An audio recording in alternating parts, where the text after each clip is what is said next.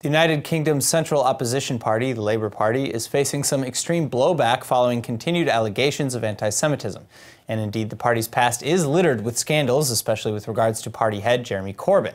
Well, in an effort to put those scandals behind them, the party publicly accepted the internationally recognized definition of anti-Semitism, and their addition of a caveat to this definition, however, has only served to reignite the scandal all over again.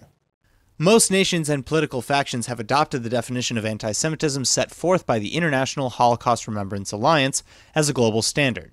Among the fine print of this definition are texts that defend Israel's right to exist, forbid the comparison of modern Israeli policies to that of the Nazis, and not holding Jews collectively responsible for actions that the Israeli government takes.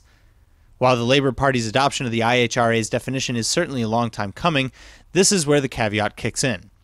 The Labour Party has said that in addition to adopting the definition, the party adds an addendum, which, quote, ensures that this will not in any way undermine freedom of expression on Israel or the rights of Palestinians, end quote.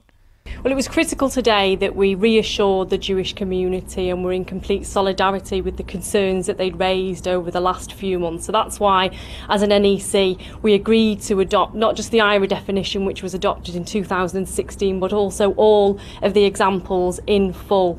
We also sought to reassure our own members that, freedom of speech was not going to be limited. The spirit of IHRA and its definitions was never intended to limit that free speech, and we made that clarification today at the meeting to state quite clearly that the intention of IHRA isn't to limit discourse on the political situation between Israel and Palestine.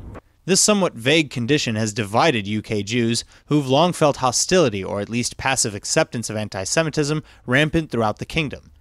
Labour Friends of Israel director Jennifer Gerber sums up how many British Jews feel by saying, quote, it's appalling that the Labour Party has once again ignored the view clearly and repeatedly stated by the Jewish community, that it should adopt the full IHRA definition without additions, omissions, or caveats, end quote. Now, at the top of all these scandals is arguably the UK's Labour Party leader, Jeremy Corbyn. Corbyn has long been accused of harboring an openly anti-Semitic agenda and letting it take over his party.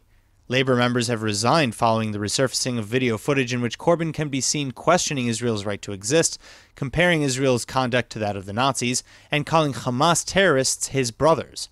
And that's after the recent leaking of photos of Corbyn at terrorist memorials. So if anything, this is all evidence that something is certainly afoul in the United Kingdom.